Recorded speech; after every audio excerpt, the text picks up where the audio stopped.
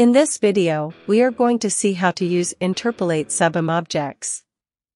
Basically what we are going to build is an animation that moves and rotates several objects. To start, we can use what we learned in the previous video.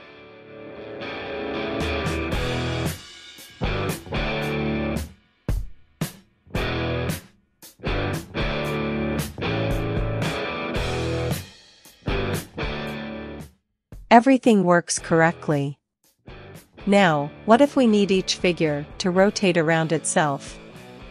For this, we are going to add a new parameter to the animation that will control the rotation of each shape. When we overwrite the method interpolate mObject, we are deleting this code here, which is in charge of calling the method interpolate submObject. So, to use this method, it is necessary to call the super method. Once this is done, we can overwrite the interpolate submObjects method. However, if you paid attention to the previous video, you can intuit that this is going to give problems, because when calling the become method here, we are going to reset the initial position of each figure, so they are not going to move, they are only going to rotate on themselves. We are going to solve this problem. For this, before executing the become method, we will save the position of each object to move it to this position after applying the become method.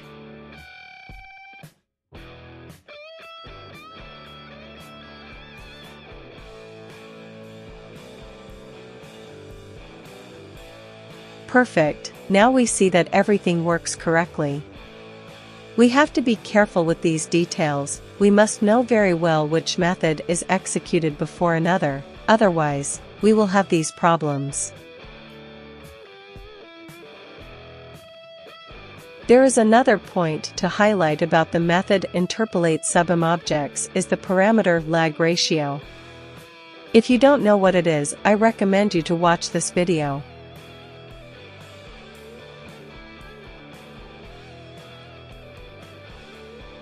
In several animations you can notice that, when we apply an animation to multiple objects, the animation runs with a lag between each object.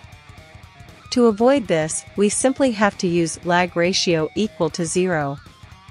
Again, to better understand what this parameter means, you need to watch this video. Lag ratio only makes sense if we define the interpolate submObjects method. If we overwrite only the interpolate or interpolate mObject method, it will have no effect.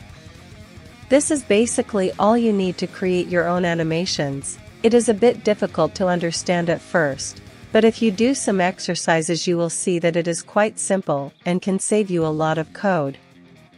In the next video, we are going to see some advanced Manim tips.